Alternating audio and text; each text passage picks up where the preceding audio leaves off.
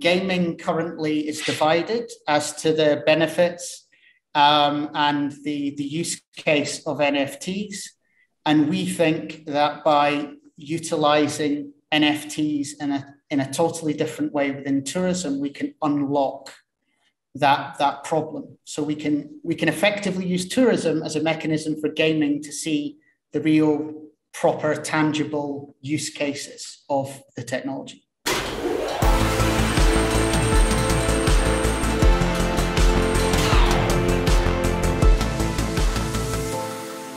One of the most exciting parts of this industry is we're constantly hearing about new use cases and innovative utility for NFTs. Now, you've heard me talk about this before, from gaming to art to music to finance, even real estate. We've heard about how NFTs will transform all of these spaces. Now, another one of these is travel.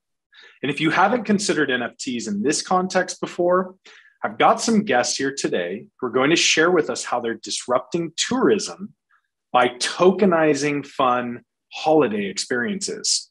I'm Caleb Applegate, and each week I get the opportunity to speak with people at the forefront of blockchain gaming and Web3. Today I'm joined by Joel Anton and Graeme Stevens, who founded NFT Frontier. Guys, welcome to the Enjin Room. How are you? Good, thank you. Yourself? Doing great. I appreciate you both taking time to hang out with me here in the Enjin Room. I'm excited to share with our audience what you all are building. Now, you both are, where are you currently in the world? So I'm currently in Mexico. Okay. And me, I'm based in Santiago de Chile. So I'm Chilean. Okay, fun. All right, and I know you mentioned to me before with internet stuff, you might experience a cutout or something. So just for our audience, if they disappear, that's why. But hopefully, we're hoping that doesn't happen. So guys, well, welcome. Before we get started and learn more about NFT Frontier, I want to ask you, how did you get started? So from my side of that, I've been involved with Enjin since the ICO.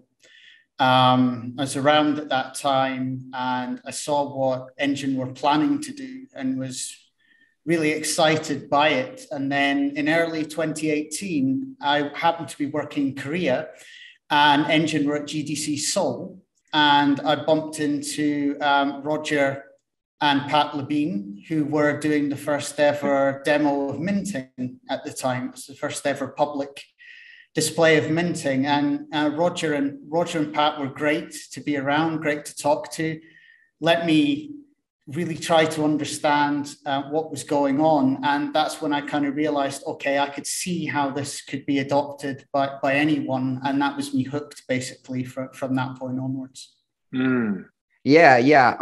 I'm really new into the crypto world, but I love technology since I was a kid. I played always games and, your moms always say, you're not going to do anything around games. And here we are. So I'm on the side of the creative part here. So Graeme, we get together, start sharing ideas. And he said, oh, wow, I think we have a technology to do that. That's called NFTs. And say, oh, wow, I want to learn about that. So we start developing the ideas together, and then we came to the conclusion that the tourism is the right way to do it. Yeah, no, I think it's a very low-hanging fruit use case and totally agree. But before we get into New Frontier, how did the two of you connect originally? Okay, so originally we worked together, but we've not actually met in person. So we're a lot like Vitek and Maxim, the old story that they've never met in person. We're exactly the same. I want to hear about this. So NFT Frontier is designed to create innovative engagement and experiences for tourists. To be honest with you, it's more than that as well, because there are a number of other use cases for NFTs within tourism that we're actually doing as well, such as, for example, certifying tour guides. We've also been looking in Scotland, which is obviously where I'm from, at anti-counterfeiting with NFTs for whiskey, for example, is something we've explored. But our main area is creating interactive adventures and creating gamification around the acquiring of the tokens in order to enhance the experience of tourists that are on the ground. And when we started this, we had a vision that this could work, this idea of layering digital content on top of the real world. But since we've started the business and we've attended the National Conference in Tourism in Scotland as well, we've seen Disney are starting to do a very similar thing. And they have a vision of doing a very similar concept within the theme parks. And like them, we see it as being something that can engage before, during, and after a visit.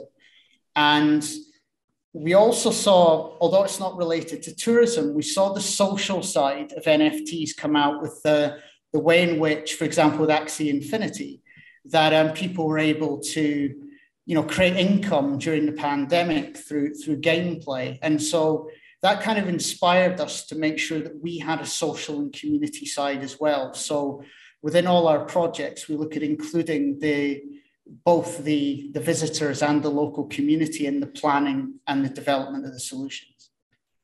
That's amazing. So essentially what you're saying is it's not just the experience while you're there. There's kind of a lead up and then a post where the gamification aspect of visiting a location, or you mentioned Disney or theme park, it's got like a full experience, not just while you're there at the park or the place. And it also works both from either the physical world into the digital world, and that kind of idea of hybrid mixing between the two. But also we've seen some good examples in tourism, like the Australian Open, for example, in Decentraland. The British Museum has done NFTs online as well. And there's been a few examples, concerts and things that have been happening in the virtual world. But the real aim of those events is to entice and to effectively reward the potential to go in the real world after. So, and also, for example, with Barbados, who are creating the virtual embassy, it's another example from Decentraland. That's based very much around the idea of it could be before, during, or after. And as I understand it, you're eventually going to be able to get an e-visa to visit the actual country while you're inside the game. So it's definitely something we see transcending the periods within the tourism experience, for sure. Yes, and the idea got born while we were talking. Like, imagine that you travel to Scotland and you want to follow the trails of adventure of the story about William Wallace. And what happened if you end up the whole tour and experience, and then somebody gives you a QR code and you scan that QR code and you got the William Wallace sword, which is connected to a game, but that sword is only being there. You can have it in other place, just there. So it's unique, and you can sell it if you don't want to use it, or if you don't play games, and then you can pay your whole trip. That would be amazing. That's the way we started framing this crazy idea together. And we're also looking at how attractions could bind together to create these kind of almost like digital bucket lists. So you take a theme, and if you take, Battle in Scotland is a very good example of this. You can also personalize the experience depending on what the visitor decides to do. So say you go to a battle experience and you're particularly interested in armor, you can then tailor the utility of the token around the theme of armor. So each token that represents a different area of warfare can have a completely different journey for those that choose to receive it. That's really fun. I'm just thinking, man, I want to do this. My family and I love to travel, so this is something that we would wholeheartedly embrace. Now, you both have already partnered with official tourism bodies all around the world, including the UK, Spain, Mexico, and New Zealand, if I got that correct. That's correct, yes. Okay, I imagine there are more coming, and I'm thinking that there are probably additional opportunities with non-government bodies. So the obvious one that I think of is Lord of the Rings activities in, say, New Zealand. And that happens to be personally my favorite book series of all time. What's the process been like reaching out to these tourism bodies, and how do the conversations usually go? Does it catch them completely off guard, or are they like, wow, this is incredible, and yes, we're in, how can we be helpful? Yeah, so we followed the deliberate process really, because we tried originally to talk to attractions directly and to talk to, for example, Visit Scotland as a primary example. And there wasn't really any ability to do that because the tourism bodies have connections with tourism industry associations, and really the businesses that are able to interact with the tourism industry are members of those associations. So what we did in Scotland is we actually were brought into Travel Tech Scotland, which is at the University of Edinburgh. And it's a whole bunch of companies that are working on technology and tourism in all sorts of different respects. But they have the connections to the tourism bodies that we need in order to make the progress. So effectively, our model is we make the connection with the tourism body, and then we offer webinars and educational programs around understanding what the metaverse is in the first instance. So in Scotland, for example, we had the whole attraction sector through ASVA, the Association of Scottish Visitor Attractions, and we did a webinar with them and explain, what the metaverse is, how you get involved, what the technology's like, and we invited actually Costume Clash and Go Health Hero. To obviously fellow Enjin adopters to that session. And as we went through and we explained all this, the benefit of having the games there is they could actually try to then see how this technology could really work in the real world. And it was quite interesting because with Joshua, for example, at Costume Clash, he was showing an example, a demo of the game. It's got the street scenes. It's a bit like Mario Kart. And immediately there was comments saying, well, I represent an attraction in the city of Glasgow. So hypothetically, could we use NFTs for our visitors to get exclusive access to a track based on the city of Glasgow? So the buildings become, landmarks from the city, or perhaps use an official national racetrack like Silverstone or Knock Hill. And as the conversation progressed, light bulbs started going off. And the response we had from that event was extremely positive, to the point that we've now been commissioned to create a playbook for the tourism attraction sector. So our model is speak to the tourism body, develop a relationship, and create webinars and education for the attractions. Then identify from that attractions that are interested in doing a pilot. That pilot is evaluated. So we have a proper process with KPIs. And in Scotland's case, we have a university that's involved in some research into the outcomes of that as well. And then effectively, the pilots then either continue to become a much bigger enhanced project, which is exactly what's happened in Scotland. It's grown from, let's create an initial batch of NFTs and create a community competition to get community contributions to what NFT should represent the attraction, to a whole host of things where we're building an app about the metaverse that's going into schools and universities across Scotland, that's teaching not just about the metaverse, but about that attraction as well. And so once we've got that pilot and the feedback is positive, we then talk to the wider attraction sector, and based on the feedback, who's interested in following suit. So in the case in Scotland, ASVA have already got a number of interested parties who are following on from the Great Tapestry. And we felt that we had to do it this way because there is a big barrier in terms of education about the metaverse, and especially about NFTs and blockchain. is a big barrier to entry potentially. So we put a lot of emphasis on breaking those barriers down and creating the education needed to break down the idea that this technology isn't necessarily complex from the end user's point of view. So, for example, for Enjin Beam, which we've been using in these campaigns, we say it's easier than getting a coffee at Starbucks, because if you're going to scan a QR at Starbucks to receive your coffee and your rewards, there's 5 steps. But if you scan a QR code with Enjin Beam, there's 4 steps in order to claim your QR. So now suddenly you've got a QR code, which everyone's been using in the pandemic. Yep. And you've got, clear documentation that it's not that hard to interact with it.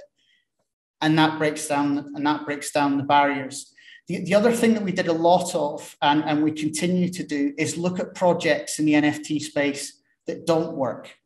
So, for example, in a number of different industries, not just tourism, sports, for example, we've had a look at where it's not gone right. And generally speaking, where this goes wrong is when the community that you're trying to work with, or the visitors or the customers, don't actually understand why you're doing it, what the benefit is for them, and ultimately what the future can look like when you embrace this technology. So we're trying to deliberately make sure that we do that within our projects. Gotcha. Now, you guys are live though, right? This is a full functioning, not just concept, but is it a product?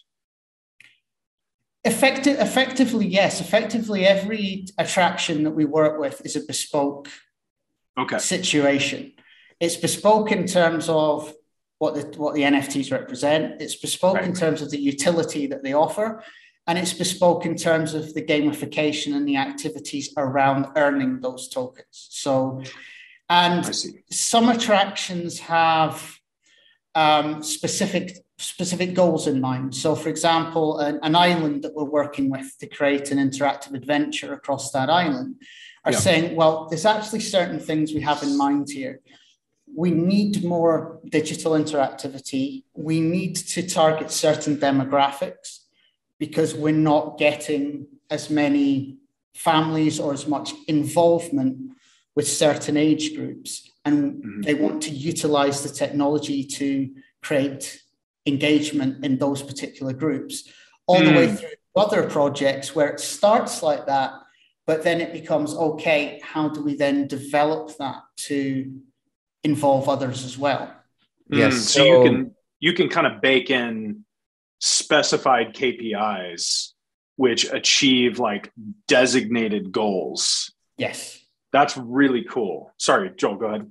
Yes, and Graeme is saying a key point there, because what we have saw in the other projects, they always fail because they lack on the training sessions and the education. And that's something we always are proud, because we are official teachers, we are teachers, formal teachers. So we understand the importance of teaching people how to use the technology, because when you teach somebody to understand how to use something, it's going to be useful and meaningful. And when you do so, the barriers of entry and the learning curve change a lot. So that's why we think, and our products, our projects always starts with education. So that's our key goal. When we start talking with somebody, we try to do as your staff and you as the owner or the CEO of a company, all of you must understand from A to Z how the technology works and how the products works. Because if you understand that, you can engage your customers by solving their problems or making their experience really fun. And the other thing we've actually done is we obviously realize that we can't be on the ground with all customers all the time. So one of the things we're trying out is a concept called digital champions. And the idea is that we identify early on whether it's members of the local community or visitors that are engaged by the idea of this technology. And then we work with them so that they can become that kind of frontline support. So if somebody's saying, well, okay, I'd like to do this, what do I do to scan the QR code? Or, how do I install the Enjin wallet or whatever it might be, they're then there to support that. So it comes back to giving back to the community so that they are the ones that end up owning and benefiting from it. Yeah, brilliant. Thank you guys for explaining that. That's really cool. So it's live now. If I take my family to Edinburgh, am I able to engage with this and start collecting NFTs? Not in Edinburgh, but if you take the train from Edinburgh to the borders to Galashiels, you'd be able to start using NFTs in a museum there. Yes. Okay. The other thing that we are doing with that particular project, it's taking a bit of time because the rail network's just been nationalised again in Scotland, is we're looking at trialling NFTs on the transport network on ScotRail. And the idea of this, we call it a gateway token. So the idea is if you happen to be traveling to a location where there's an attraction that utilizes this technology, then there's a QR code on the back of your ticket. And that NFT is simply there to say, while you are in Galashiels, while you're in Dundee, while you're in Glasgow, while you're in Edinburgh, you can, and just a little list of things that they can do or an introduction to the project.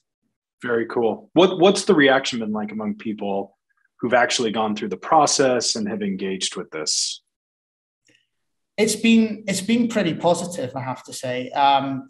It's the biggest thing that we've learned, I think, from doing this is that ultimately what we think we're going to be doing with it and what ends up happening changes totally. So, for example, with the Great Tapestry of Scotland, what started off as a small pilot now has apps.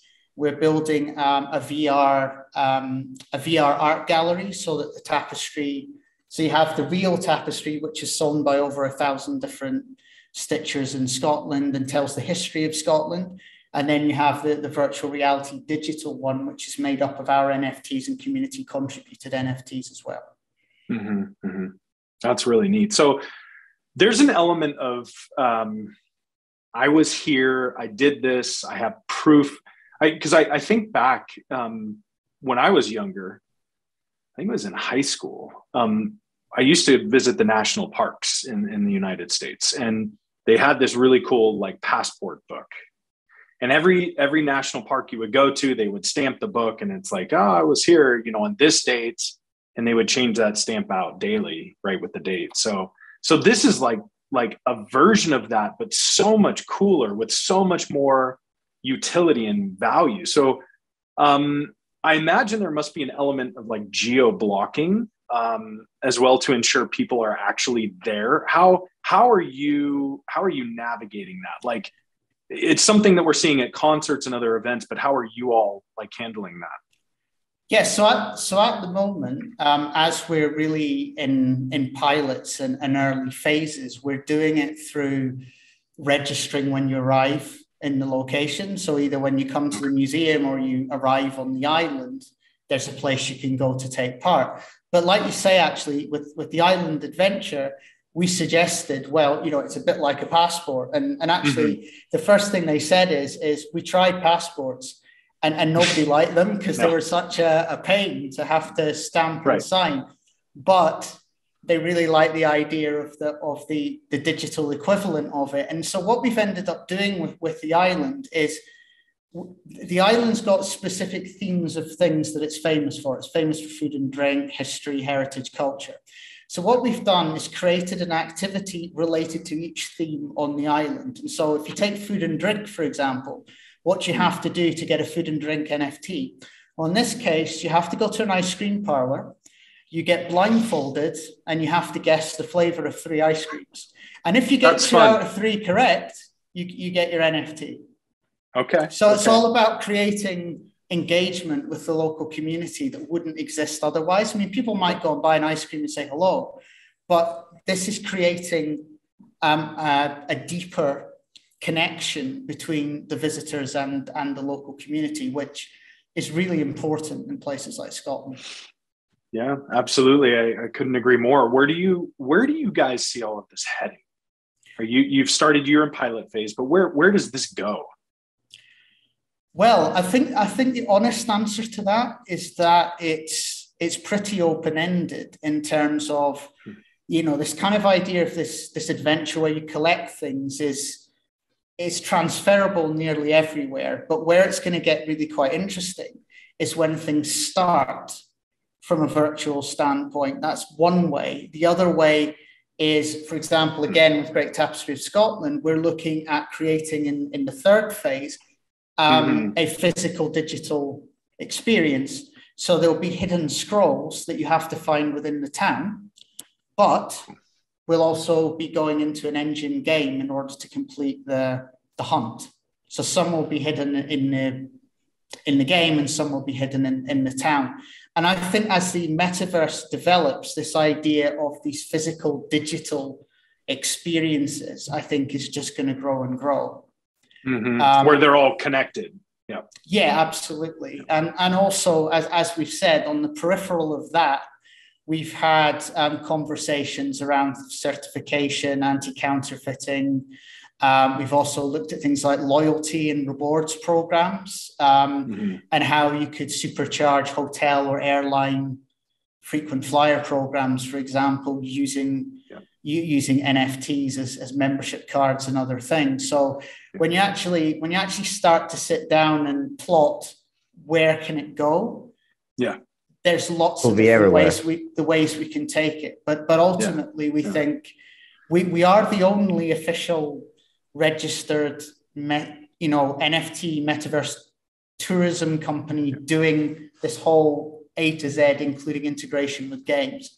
And the great thing about our relationships with the Enjin network is we always say we're the trunk of the tree and the games are the branches. And so as we're talking to the attractions, we've got all these different potential games and experiences that we can connect them to, and that gives our overall product a much more dynamic feel. And you need to know that not every stories are the same. So some of the stories are going to be a good match, for example, for Lost Relics.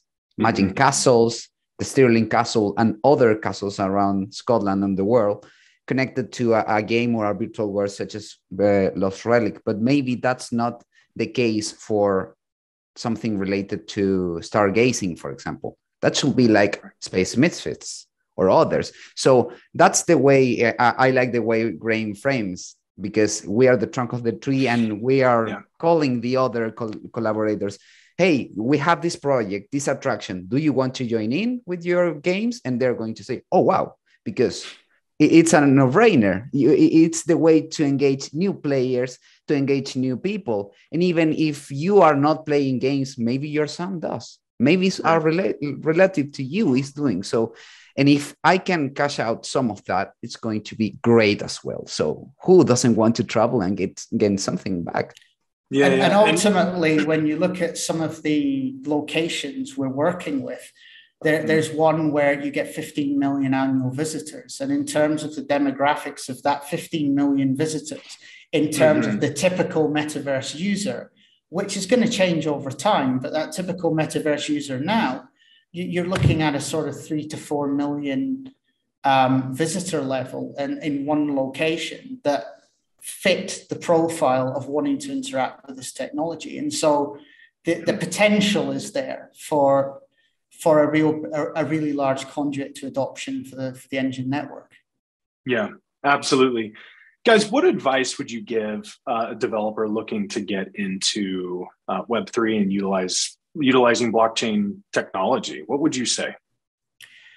I would say that we came into this not being from a development background. We came into this with other skills and to work out as we go. But what I would say is that you shouldn't be scared to try it, whether you've done it before or not, because the support is there through the Enjin network and through Enjin as a business. I would say that ultimately there are, and as in tourism as a prime example of this, there's a number of ways that you can take this technology beyond, the conventional thinking around gaming. Yeah. Yeah, absolutely. Okay, as we wrap up, what does your community have to look forward to? What's on your roadmap? So we are going to be starting, we've got the Metaverse playbook already, which is the interactive guide to the Metaverse for UK, but we're going to be starting to develop similar resources in Spanish for Latin America. You're going to start to see us bring to life projects that are already in our pipeline. You're going to see more tourism authorities and more events with different bodies around the world.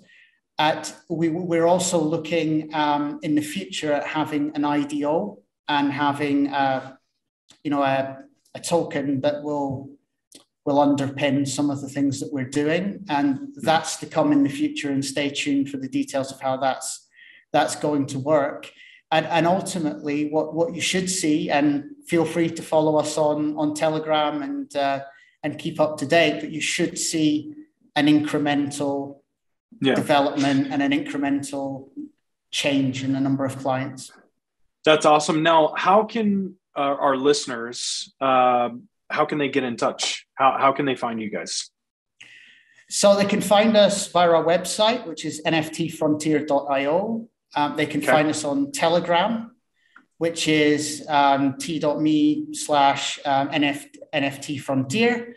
And they can also find us on Twitter, which is at NFT Innovations. Okay.